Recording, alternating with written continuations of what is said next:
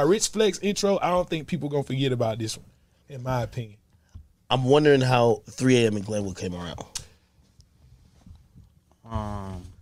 Yo, when I seen the track list, I swore that was just. Yeah. I was just like, oh, that's Drake shit. That was the point.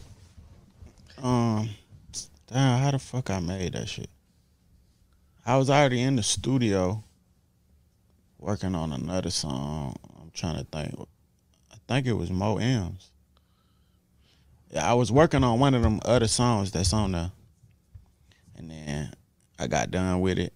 Then I pulled up another beat, which was 3 a.m. beat. Then I just rap, freestyle, punched in, type shit. Then I sent it to him. He was like, bro, this is perfect. But at first it was called Chasing M's. And I think Meezy, didn't you? You said change the name. I was on the jet on the way here like last week. And that was, I didn't, mind you, bro, I didn't hear like the album. I knew little pieces, but he sent me that song like 3 weeks ago.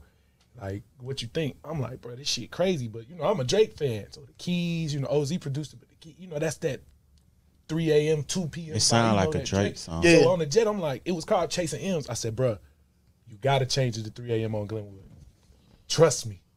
And he was like, shit, say less. And I ain't know even if they changed it, but when I seen the track list like everybody else, I'm like, niggas already seen that title, and in their mind, just if you was a Drake fan, you already was like, oh, I gotta jump to that song. So then when he did what he did on it, it was perfect. It was perfect. Yo,